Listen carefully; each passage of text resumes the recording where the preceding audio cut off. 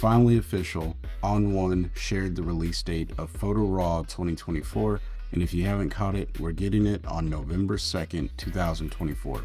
Now every day, the ON1 team is going to be releasing sneak peeks of Photo RAW 2024. On my channel, I'm going to be releasing videos every day, not about Photo RAW 2024, about 2023.5 and things that you can try when you get into 2024.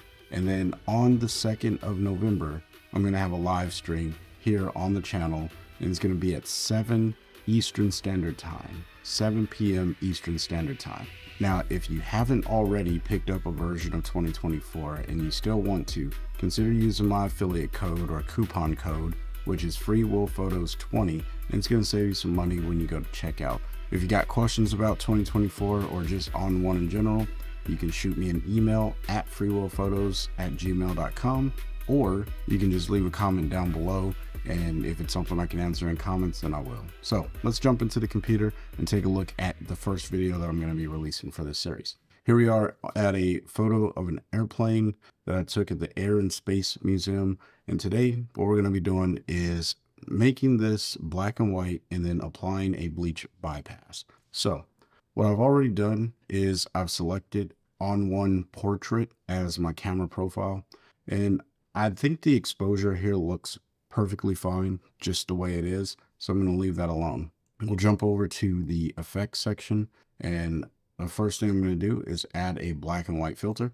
This just turns the photo black and white. I'm not going to do anything with this because I want you to see the effect that the bleach bypass actually has on the image. And in my opinion, this is one of the best ways of editing black and white photos. This is a stylistic approach as well. So we're going to add the bleach bypass to the image. And as you can see, it just adds more contrast to the overall image itself. How does this really help us out? I'm going to crank up on the amount so you can see it's just darkening down those dark areas, and the brighter areas are getting brighter. If you look over here on the right side of the image, if I pull this all the way to the left, you can see how those whites are getting a little bit more dull.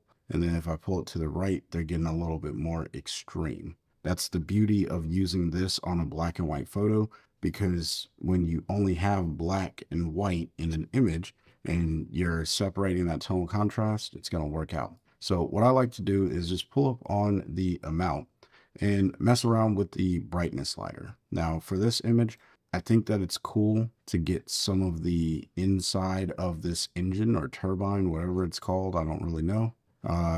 So I'm going to pull up on the brightness quite a bit, and you can see I'm starting to reveal some of that information that's in there. Now, one of the other things that I like to do is pull on the contrast slider. And what this is doing is it's darkening those dark areas and brightening the brightest areas. And this is how you start to get that true separation of black and white. And I'm okay with this being a little overdone for the sake of YouTube compression, as well as just the stylistic approach. I don't plan to print this. It's just for my own personal library and probably posting to Vero. So what I'm going to do is pull up on the detail slider here just a bit, because that's going to give me a lot of great detail. Now, what I'm not really liking about this particular thing is I don't want the detail everywhere. I really just want the detail on this plane. So I'm going to pull that down, and I'll add in some detail separate from this particular filter. So if I turn off the bleach bypass and turn it back on, now there's too much brightness happening around everything else except for the area that I care about the most. So what I'm going to do is hit local adjustment, and I already have a vignette that I put on here just to save time. I'm just going to go ahead and add that, and look, now it's drawing the viewer's eye into the thing that I care about the most.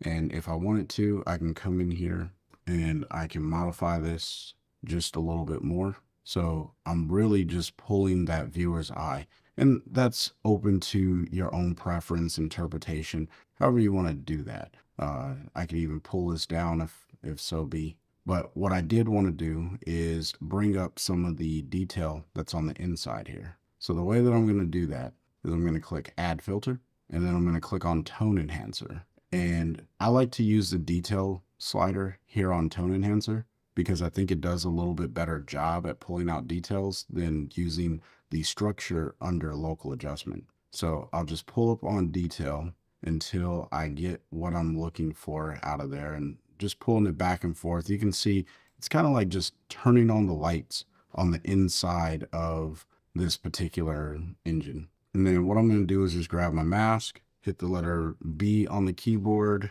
and I am going to invert my mask first. So that way I'm going to change it over to paint in, hitting Shift X. That's the keyboard shortcut.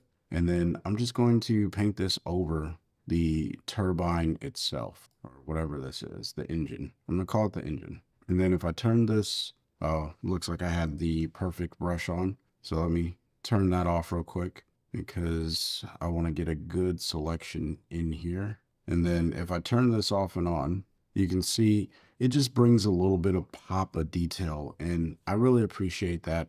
I enjoy it. And I also get access to, let me minimize this. I also get access to the clarity slider.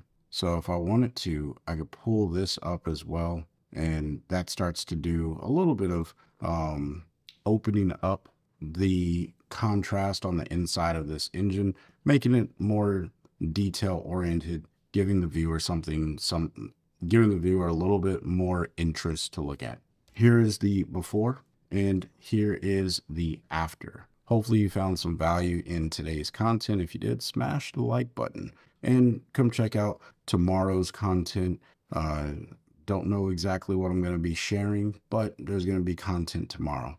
If you want to pick up a copy of ON1 Photo RAW, please consider using the affiliate code FreeWillPhotos20 to save a little bit of money at checkout. Until next time, I want you guys to stay inspired and keep creating. Peace.